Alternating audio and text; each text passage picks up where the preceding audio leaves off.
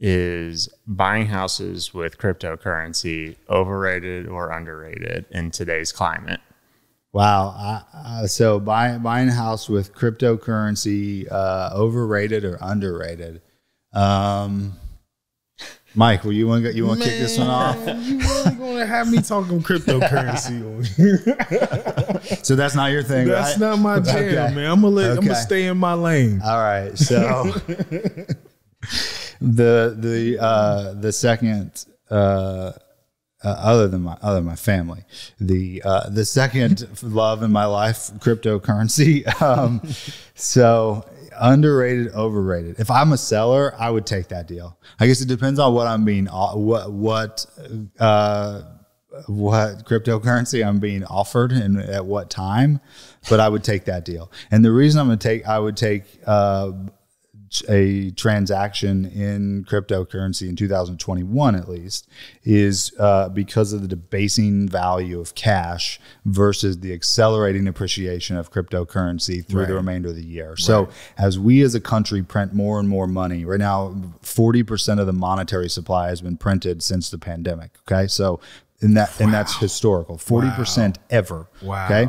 So think about what happened when, now the government can argue that there's no inflation and they're lying.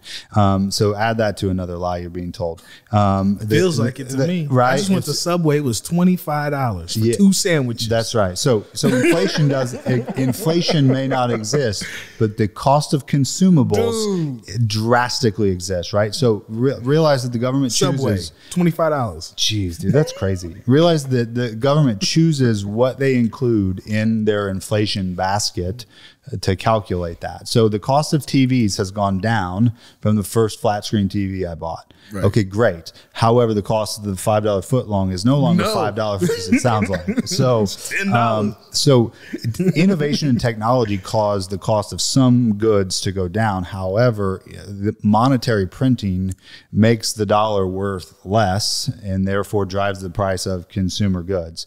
And every house I own has gone up at least 25% in the last 2 years.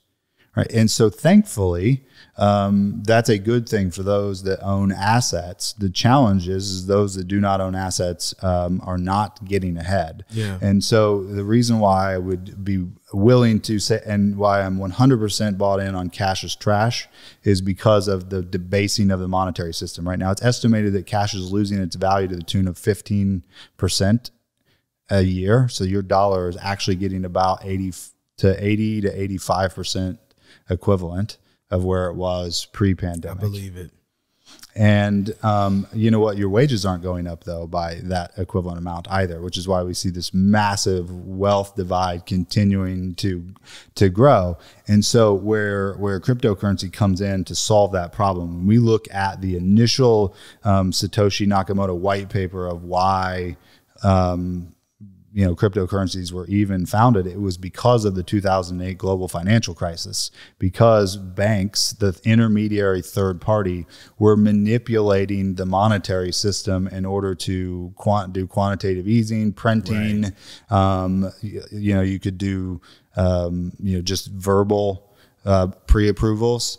Yep. Well, the technology around cryptocurrency doesn't allow for the manipulation of the system. Right.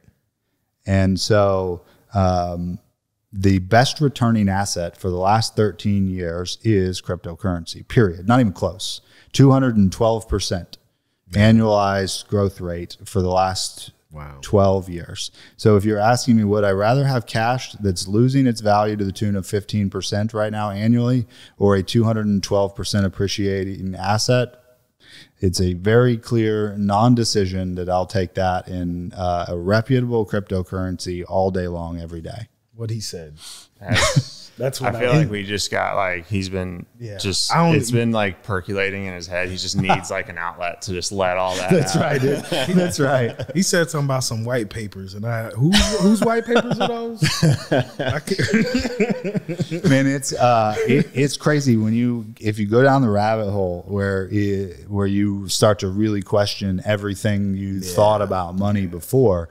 And what you have to do, though, is you have to silence the noise of the mainstream media and the masses, because it is such a complex topic when you think about it, when you think from the perspective of what you know as an American, you're thinking incredibly limited.